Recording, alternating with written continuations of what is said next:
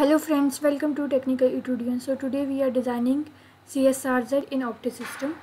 CSRZ refers to the compressed spectrum return to zero modulation, and it is one of the type of line codes that we study in electronics.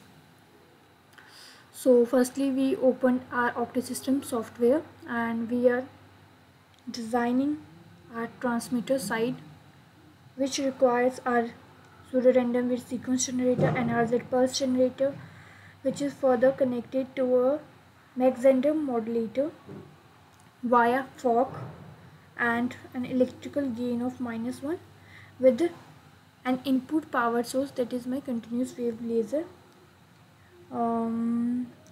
further connected to another Mach-Zehnder modulator through Sine Generator with frequency 20 GHz and a phase of -5 degree.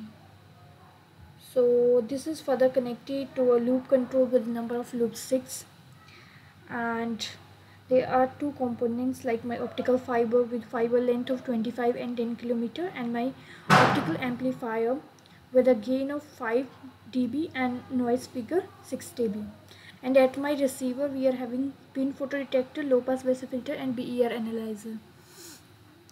So this way you can design your compressed spectrum return to zero modulation in OptiSystem. And after that, once you are done, simply save the circuit and do the necessary changes in the parameter values. For this I have used the bitrate of 40 Gbps, and the other parameter values are also mentioned in the description box. Kindly check it out, and you can also see in the video I am changing the parameters value. You can change it accordingly, and to receive the or to get the acceptable bitrate values, you can vary the values of bitrate power depending upon your work. So you can see the bitrate values and other parameter values. Thanks for watching. Like, share and subscribe.